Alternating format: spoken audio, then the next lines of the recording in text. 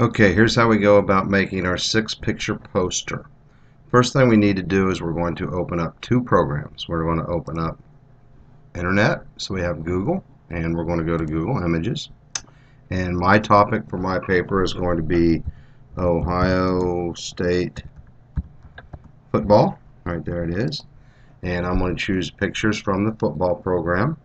I'm going to go ahead and minimize that just for a second, and I'm going to go ahead and pull up Word. I have Word on my desktop. You guys don't. So the way you get it is you just come down to your All Programs, and you're going to go to Microsoft Office. And in Microsoft Office, you're going to open up Microsoft Word, and Word comes open, and now you're ready to work in your Word document. Okay? This is our home ribbon across the top. We're going to use a couple buttons on here today. We're going to center our title. So the first thing I want to do is I want to come over here on my home ribbon, and I want to center it, and I want to make that big so it stands out. And I'm going to say, let's start off with 24, and I'm going to do a little different style of print than that. I want to do something a little fancier. I'm going to come down and choose one that I like. You can choose any that you like. Let's go with this one, and I'm just going to type in Ohio State football. And there's our title already done. Okay, now how do we go about inserting the pictures onto the page? I want to minimize that. I want to go back to the internet, and I want to go ahead and pull up the pictures that I like. These are called thumbnails. Thumbnails are small pictures that represent the large picture that is behind it. So if I go in and I want to open up a picture, I want to go ahead and I like this picture right here. As it comes in, I can right click and copy, and when I copy that picture, I can then go back to Word, and I can go ahead and I can paste that picture into Word. Notice that if I hold it over different things, it does different things. So these two will insert the picture, this will insert the text of the picture. So I'm going to insert that. I'm going to click on it and shrink it. Now the problem with this picture right now is it's locked into where it is. So I want to make that picture movable. It's called wrapping text. So I'm going to right click on the picture. I'm going to come down and wrap text, and let's make it square. And once I've done that, formatted it in that manner, now you can see that that picture is movable. Ohio State football will go back to where it is. I can also go ahead and rotate that picture, say I want to do something like that, and I've got my first picture in. Okay, now I want to go back to the internet. I want to get another picture. I will close this one, and I want to find a picture. I don't want to copy and paste these smaller thumbnails. When you put them in and try to expand them, they look very blurry. So I want you to always get in the habit of getting a full-size picture. I think I should get a picture of Urban Meyer, the coach. And when that comes in, notice how that's kind of cloudy. If it's cloudy and you can't see it, and when you paste it you can't see it, if you click on it again, oftentimes you'll go to that website where that picture came from, and that will allow you to copy that picture so it won't be so blurry. So there that picture is on the website. I right click on it there, and I copy that picture. I'm going to go to my Word document again. I'm going to paste that picture. Again, I'm going to use one of these two arrows that allow me to paste the picture.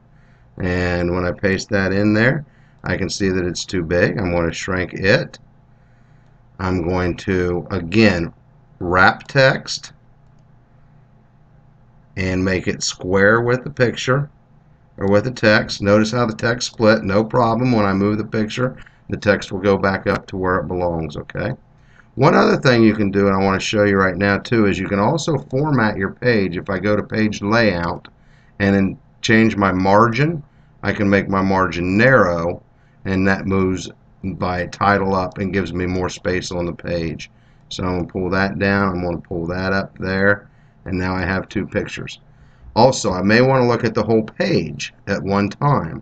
I can do that by clicking on my minus, and notice how it makes the page smaller. I'm at 60% now, where it's a little harder to see, but at least I can look at the whole page at one time. Back to the internet.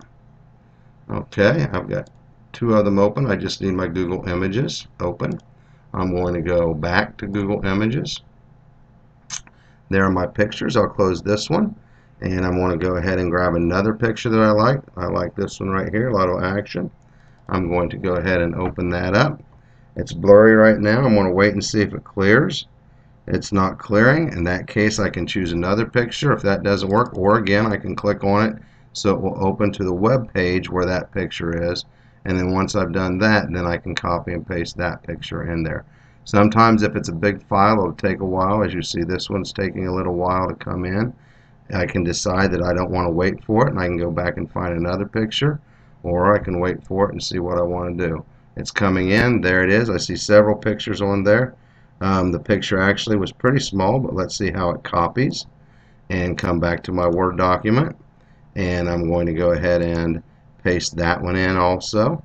So I paste the picture and it should come out. Here we go. Notice that it went in there. It became very small, but the picture itself is very big because it's behind that other picture. So I'm going to shrink it down. I'm going to right click, wrap text, make it square so I can move it. And now I'm bringing it down here, and now I've got my third picture on there. Okay, again, almost done. Got 3 out of the 4 done that I need. I'm going to go back to my images. I'm going to close up the one that I had. I'm going to get a picture of, like this one right here. Let's get the whole team there. And we take the picture, see if it clears up. If it's not going to clear up, if it's going to remain foggy, blurry as it is, I'm going to click on it. I'm going to let the web page open. When it comes open, then I'll be able to use that picture and put it back into my poster so I can have that. This is the 4th picture of 6. I'm going to stop after this picture, but you'll get the idea from what I'm doing. So you can go back and forth and watch this film presentation as many times as you need to.